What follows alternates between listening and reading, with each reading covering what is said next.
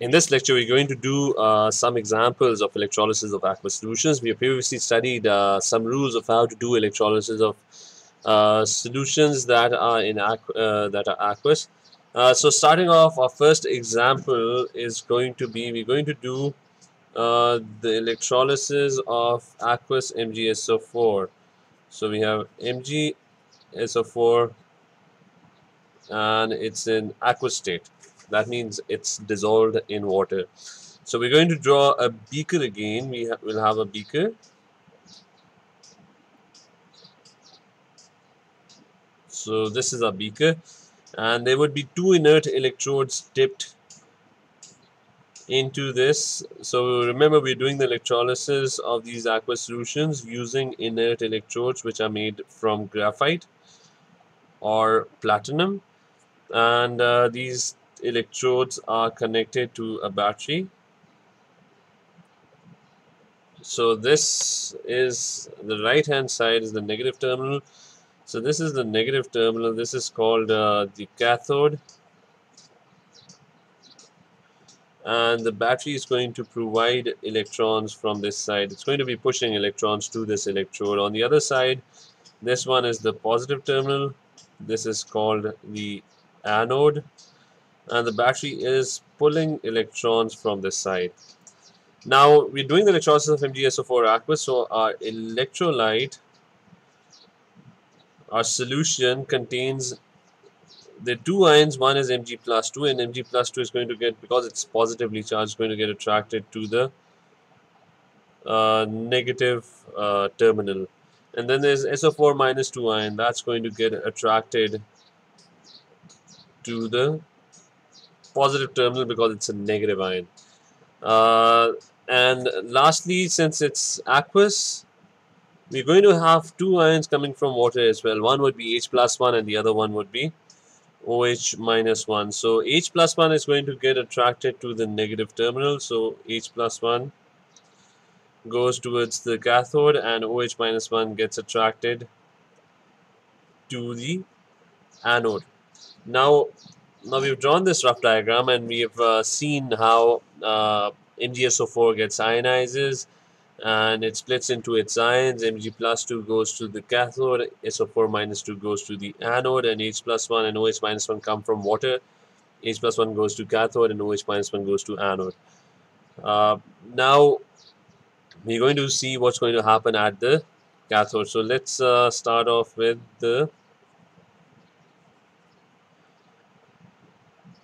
our cathode. Now remember what we've discussed previously. The cathode is the battery is giving electrons to the cathode, and any ion that reaches cathode is going to try and gain electrons. So it's always cathode would always be trying to gain electrons, which in chemistry terms is called reduction. The ions at cathode would try and gain electrons. So we have two candidates. One is Mg plus 2 and the other one is H plus 1. So we have these two candidates and they are competing for the electrons that are coming from the negative terminal of the battery. Now which one is going to gain electrons? I've previously, in a previous lecture, we've stated that the one that is less reactive gains electrons.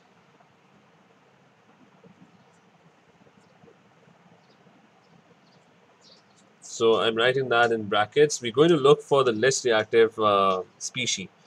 We are competing, the competition is between Mg and H plus 1. So we're going to go back and see, look at the reactivity series again. So this here is a reactivity series. You can see Mg is over here, whereas H plus 1 is over here. The ones on the right hand side of the reactivity series are less reactive. So it's H plus 1 that's going to gain electrons, and Mg plus 2 is not going to gain electrons. So coming back,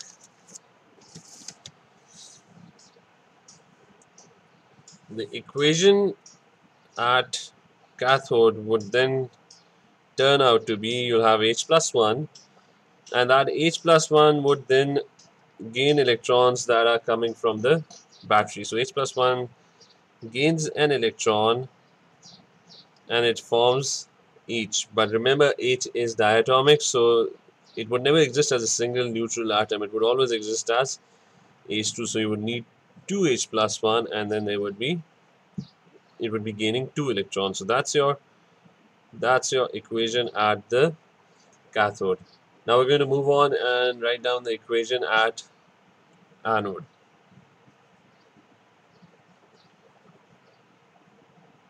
So at anode you have two species. One is SO4 minus 2 and the other one is OH minus 1. Now these two species, they're all trying to lose electrons. So they would try and lose electrons because the battery is pulling electrons away from them. So they're going to try and lose electrons, and in chemistry term, losing electrons, that's called oxidation. So they're going to try and get oxidized. So oxidation would be happening over there. But which ion would more readily lose electrons? Now previously when we are introducing this topic, I said that it's always OH minus 1 that ends up losing electrons because it's easiest for OH minus 1 to lose electrons compared to all the other negative ions, except there was one exception, and that was that Cl minus 1, if Br minus 1, Cl minus 1 or I minus 1 were present in concentrated amount. So if they're present in concentrated amount, then they lose electrons. But otherwise, in normal circumstances, it's always OH minus 1 that's losing electrons. And I told you to remember the equation for the loss of electrons, and that was 4OH minus 1. I'm writing a balanced equation. 4OH minus 1, which ends up losing 4 electrons and produces 2H2O plus O2. So you're going to see oxygen gas. If I bring this down, you're going to see oxygen gas being formed. There's oxygen gas being formed in this equation. So you're going to see oxygen gas being formed at anode. And you're going to see hydrogen gas being formed at cathode. So these two are your equations. Now one other thing that you need to do is you need to write down the overall equation and combine the two equations together to sum up what's happening at anode and cathode. So to write the overall equation, we have two equations. One is, let me underline the second equation. This is my second equation. So you had one equation was this one. And this was my second equation. Now I'm going to simply add them up. The only difference is I need to keep the number of electrons gained. There were electrons being gained over here, and there were electrons being lost over here. So there were 2 electrons being gained over there, and there were 4 electrons being lost. I need to keep the number of electrons gained and lost equal. So what I do is I multiply this entire equation, I multiply this by 2. So that would give me 4H plus 1 plus 4 electrons, which would give me 2H2. So in that way, the number of electrons gained and lost would become equal. So I'm going to write down this equation now. I'll add the left hand side and the right hand side of both equations. So it would be 4H plus 1. Then there would be 4OH minus 1. Then there's plus 4 electrons and minus 4 electrons, which cancel out. So these two simply cancel out. And on the other side, there would be 2H2 plus there would be 2H2O, and there would be 1 O2. So this is my overall equation for this reaction. In this example, we're going to do the electrolysis of KCl aqueous, but the only difference now is that this is concentrated. And when we were studying electrolysis and I was explaining electrolysis, there were some slight differences between electrolyzing solutions that were concentrated and that had Cl-1, Br-1 or I-1 ions in them. So let's proceed with the electrolysis. Let's draw a rough diagram. This is our beaker. It has two inert electrodes made from graphite or platinum dipped into it, and these are connected to the terminals of a battery. The shorter terminal, that's the negative. So this side is our cathode, and the longer terminal, that's the positive side of the battery. So this is our anode, and the electrons are going to be pushed. The battery would be pushing electrons from this side, and it would be pulling back electrons from the other side, and you have this electrolyte. The electrodes are dipped into that electrolyte, and that electrolyte is KCl. It's aqueous, but the difference now is that it is also concentrated. Concentrated means that there's a lot more KCl and there's a lot less water in this.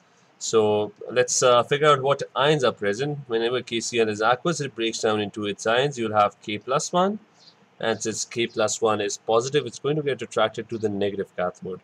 Then you'll have Cl-1, and since Cl-1 is negative, it's going to get attracted to the positive side or the positive electrode. It will get attracted to the anode.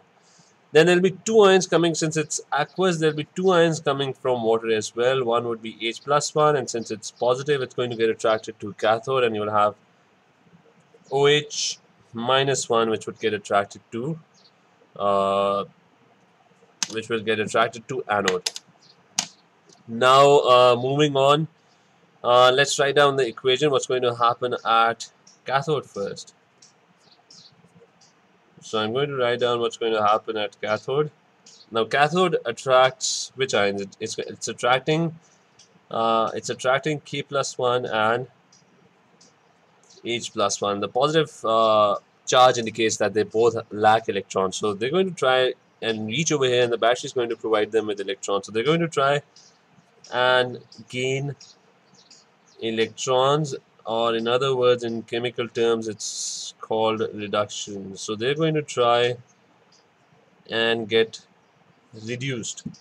So how do we figure out which one would get reduced and which one would get reduced? Which one has a higher tendency to gain electrons? So we're going to go back and look at the reactivity series. So if I go back and if I look at the reactivity series that we had previously studied, you can see that K is the most reactive element, whereas H is one of the least reactive elements. It has a low reactivity compared to potassium. The ones on the right are least reactive. So, and we discussed previously that's the less reactive one that would get discharged. So in our case, the one H+1 would be the one that would be able to gain electrons. So the equation for H+1 would be H+1 would gain an electron as it reaches cathode, and it would form H, and since H is diatomic, it will exist as a neutral atom, it would always be H2. So you would need two H+1, and each would gain one electron, so there would be a total of 2 electrons being gained. So this is your equation at cathode. So this is my equation at cathode, and let's move on and write down the equation at anode.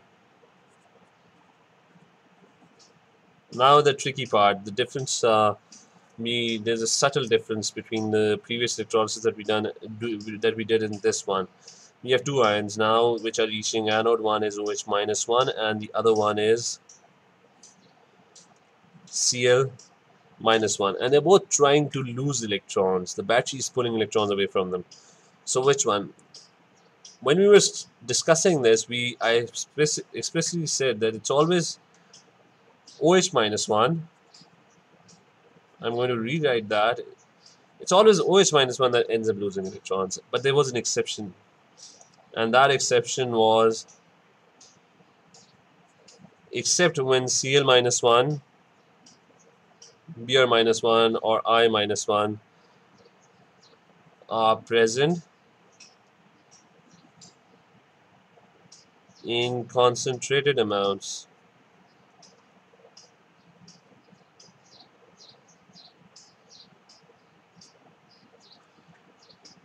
That means that in this case, it's not OH minus 1 that's going to end up losing electrons. It's since the exception applies over here, it's Cl minus 1 that ends up losing electron. Now Cl minus 1 has one extra electron, so Cl minus 1 would end up losing, so I'm going to subtract an electron, and it's going to form Cl.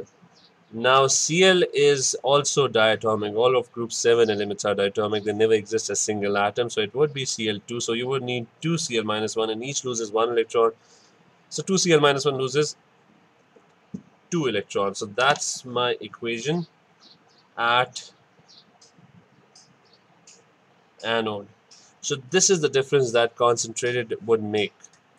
And to sum it up, the overall equation would be, let's write down the overall equation. Now the overall equation, if you look carefully, the number of electrons gained and the number of electrons lost, they're both equal. So since they're both equal, I don't need to multiply any equation by any number. They're already balanced. The number of electrons gained and lost are balanced. I simply add the left hand side and the right hand side. So it's 2H plus 1. Then it's 2Cl minus 1. That's the left hand side. Plus 2 electrons and minus 2 electrons would cancel out. And then I'm going to write the right hand side, which is H2 plus Cl2. So that's my overall equation in this reaction. And if somebody asks you about observations, there would be a few questions about observations as well. You have hydrogen gas being formed at anode, sorry, at cathode, and you have Cl2 gas being formed. I'm going to go back to the diagram. There's H2 gas being formed at cathode, and there's Cl2 gas being formed at anode. So it's basically H plus 1 ions are escaping, and Cl minus 1 ions are also escaping the solution. So what is left behind in the solution? It's K plus 1 and OH minus 1. So there are some questions on this as well. So KOH is the electrolyte, is the solution that is left behind at the end of the electrolysis.